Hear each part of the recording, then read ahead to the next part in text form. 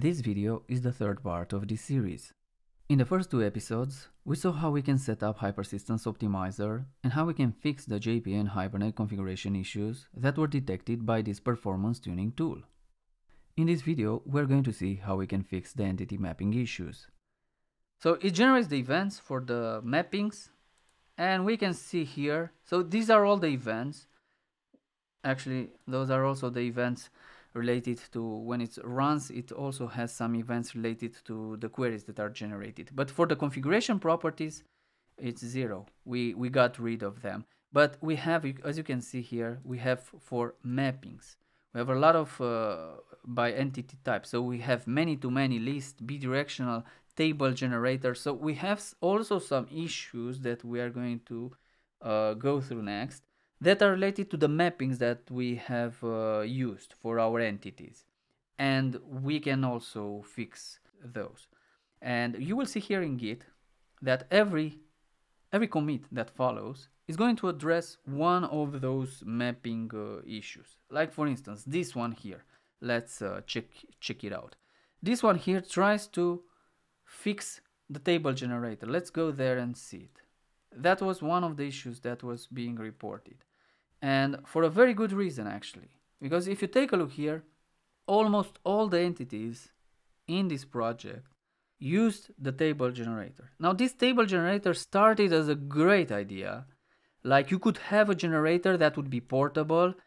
You could use it on Postgres, Oracle, SQL Server, MySQL. No matter whether the database supported identity or sequence, it didn't matter, that one would have been portable. It's portable, yes, it is portable, but it's terrible in terms of performance. It requires fetching an extra connection from the pool to create a new transaction just for the scope of generating the ID. So it creates contention on the connection pool level. It takes row level locks. It's to be avoided. In this case, we're much better off to use the sequence generator. Now, the only downside here, if you're using MySQL, you wouldn't have it. If you're using other databases, you would have it. So for MySQL, there is a trick. We could basically use the identity generator. But in this case, we're running this on H2 for the integration test, and we have sequences. Let's assume that it's Postgres or Oracle. We can use sequences, or SQL Server in the same way. Only in MySQL, you don't have proper database sequences. So how you would migrate, you would basically have to change from the table generator to the sequence generator and use a proper sequence. Now, in this commit, all these entities were modified in order to use the sequence generator. So you have the possibility of using it. It's a great idea to do so. And if you're doing that, and now we are rerunning our test case, we can see that we can get rid of that. We can get rid of this table generator event. So we no longer have this one. So if we rerun this one, we're going to see every time we're doing one such modification, the number of entity events is going to decrease. So we're going to have one less such entity event. So this is the table generator. I'm not sure how popular it is. I would assume it's not very popular, but then I just grabbed randomly an e-commerce application from GitHub and someone was using it. So I would assume that maybe it's not that popular on every project, but it's not like it hasn't been ever used. So that's the problem with these APIs, that you should never use them. Like find all in Spring Data. You have a find all there. And people say, yeah, everybody will use it properly. Well, that's naive to think. If you get something there and 99% of the time you shouldn't call it, someone is going to call it even when they shouldn't have called it. Okay, so in this case, let's see what are the events we have here. In this case, there were 7, and now we don't have that table generator anymore. We have bidirectional many-to-many list, one-to-one without maps ID, null collections, eager fetching, that's very important, and string enumerations. All right, let's take another one. So we got rid of the table generator. That was one. Let's get rid now of the eager fetching. Now, why would I want to get rid of eager fetching? Eager fetching is probably one of the most common ways of generating performance problems. And it's bad because you see it comes by default. So every time you're writing a simple many-to-one or one-to-one, you have it. Why? Because here the default, as you can see here, it's fetch type eager. Now, why it's like that? It was 2006 and the expert group was about to vote about that. And in that expert group, Hibernate has one vote. And Hibernate said that no, it's not a good idea to have fetch type eager to any association. Why? Because Hibernate 3 actually had all associations lazy, because previously in Hibernate 2 it was like that. All of them were eager, and a lot of people were complaining about performance issues and they were misusing it. So Hibernate 3 switched to everything lazy, and then JPA came and re-switched back to some of them being eager. Hibernate knew that it was a bad idea, so it voted against it, but it was overruled by other people. So as you can see, even the most popular JPA provider voted against it, but it was overruled. In my opinion, it was a bad idea, which now requires you to do things explicitly, like setting the fetch strategy to fetch type lazy. Now, normally, you cannot just change it like that as I'm doing it here, and I can do it because I'm in a test. But normally, if you do it, you have to make sure that further down the line, you're not going to get lazy initialization exceptions because you are no longer initializing it. But if you have integration tests, at least the test will fail, and then you can take one after the other. Of course, you don't have to do it in one go. You can basically take one at a time. Change one, see if everything works correctly, then change another one over the course of a longer period of time. So in this case, I had to change all of them. There are many such, in many places it was used.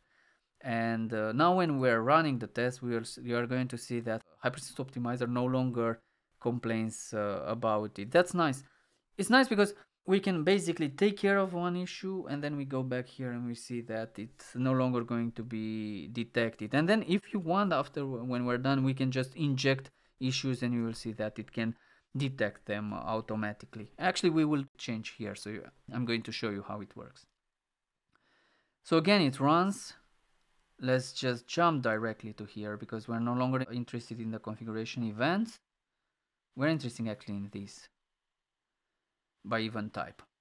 So now, after we took care of that eager fetching, now we only have 5 of them. There's no eager fetching event here. However, let's just go back to one of the places we were before, like sales manager. Let me just find one of the entity in the Git. Catalog category entry. Catalog category entry. This one. So this one had a manit one. Let's make this one eager, and let's run it anew. Actually, let's go here and let's say now I inject it again. I inject it anew. One of my associations now it's using eager. Previously, I was having all of them, and I'm saying that I shouldn't have any eager fetching event. But maybe someone gets a lazy initialization exception.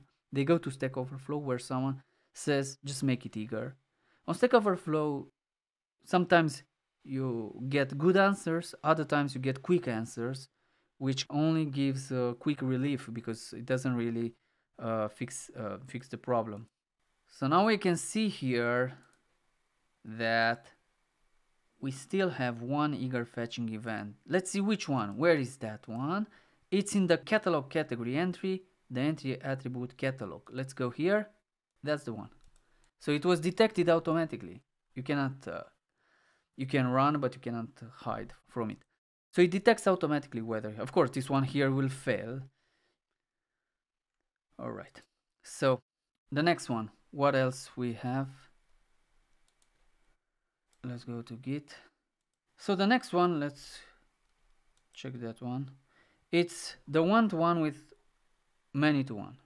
So in this case, there was some one-to-one association. Basically, what is with this event is basically a one-to-one that doesn't have maps ID. Now, in the only way to map a true one-to-one type of relationship is if you're using maps ID. Without it, you're just using a many-to-one. And actually here, those should never have been one-to-one. They are not one-to-one. They are many-to-one. You have a foreign key. You have a foreign key which is separated than the ID. And this one, it's by mistake it was made one-to-one, because later you could go there and you see that there are queries written which fetch lists of products for this type of entity. So in this case, that one was by mistake. It should have been many-to-one. So there were just 3 entities that had this issue. And if we run it here, now we will see that we no longer have that issue anymore. So little by little, you can go and fix all of them one by one. And even at the end, when we fix all these mapping issues, you will see that you can still find runtime specific issues that are being detected at runtime. And those are valuable because you can get them even in the QA or in the production system. So in this case, if you're running it in debug mode, you will see that now we have only 4. We got rid of that one. It was called one-to-one without maps ID. That was the issue. So we got rid of another one. Next one, which we want to get rid of, is this one. Actually, this one is very interesting here. It's many-to-many that uses list. It doesn't use set. Let's just take one such example. So this is a many-to-many association using a list. This is very popular. Why it's bad is because if you're using a list, every time you are removing an element, it's going to delete everything from the intermediary table, from that join table that you have in a many-to-many relationship, only to add the remaining elements that are in memory back. So that's not good. But if you're using a set, it works better. So that's one thing that you should keep in mind. Of course, if you do it like that, I had to change even in other places where the list was used previously, and now you have to use it as a set. Or you can have something like an adapter in between them. So if we're running this anew, we can see that we get rid of that issue. So basically, it guides us into what changes we would need to do. Even if you don't have to do the changes, at least you are going to discover more about what configurations you might be missing or what your mappings are currently doing. You don't have to follow everything that is being indicated. Maybe some things, changing something would require a large effort that you don't have resources to implement it, but at least you know about it. You can ignore any event. If you cannot fix it, you can basically ignore it. You can use even filters and filter it out so that you are not being bothered by it. It's just an API in the end. It's just Java code. So in this case, we can see here that we got rid of that one. And the rest are, let's go, if they're easier, we can just jump through it. So what else we have? This one here is, we replaced the string. These are very popular. It's very popular for people to use this enumerated type string. Why? Because they see the value in the database and it's very appealing to use it, but it wastes a lot of space because for every element you are going to take, in this case you can see here you are going to take 8 characters. For this one, 7 characters. While if you're using an ordinal, you are going to use a single byte to store them. Why do you care about that? Is because eventually all these records are going to be stored in the buffer pool, and you want to store there more records than fewer records, because if you store more, then you have to go less to the disk to load data. You can stay in the database memory for longer. So for that, you should strive to keep your tables as compact as possible. I mean, you don't have to use a long for the ID of a table where you would only have 100 records at most. Why use a long? Why waste so much space? Or maybe, let's say that you have 100,000 elements. Let's say that those are customers and you're very successful. What it means? Maybe you have 1 million customers. 1 million customers, that's quite a lot. That's quite successful. But then do you need to use a 64-bit number to represent that? No, you can use an integer, which allows you to store 4 billion. I mean, if you have 4 billion customers, you are doing probably better than Google or some other companies. And even if you can figure out that I will have 10,000 customers, you can use an integer. You don't have to use a long for everything. Make it as compact as possible. And that's why I used this enumeration. Other things, what we have here. In this case, that one was simple. It was a collection that was null. And now we initialize it. Why do we need to do it like that? Because then you don't have to check against nulls.